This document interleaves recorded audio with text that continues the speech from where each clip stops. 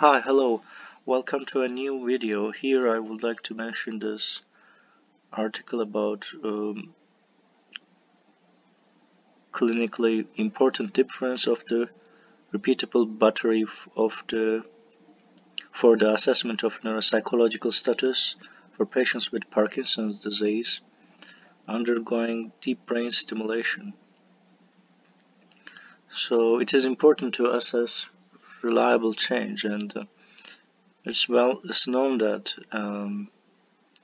Parkinson is related to some cognitive change, cognitive deterioration, and deep brain stimulation is one of the common treatment methods in Parkinson disease.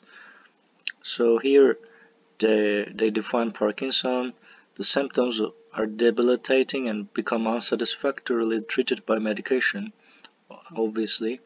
Deep brain stimulation is an effective treatment to significantly reduce the cardinal motor symptoms. So that is used to motor symptoms. And I don't know, it might have effect on also cognitive skills. It's also unclear. And also tardive dyskinesia patients can be treated by deep brain stimulation, but I think it's more common in Parkinson patients. However, the neuropsychological effects of this treatment are less clear, and that mention the scale, cognitive scale used, and then compare to, and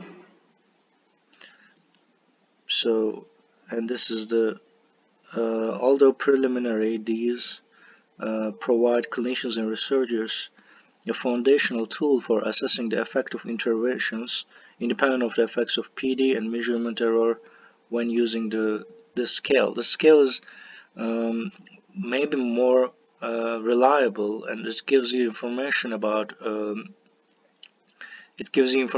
some cognitive skills like delayed memory, and you can check the pre and post test to check the progress, and there are some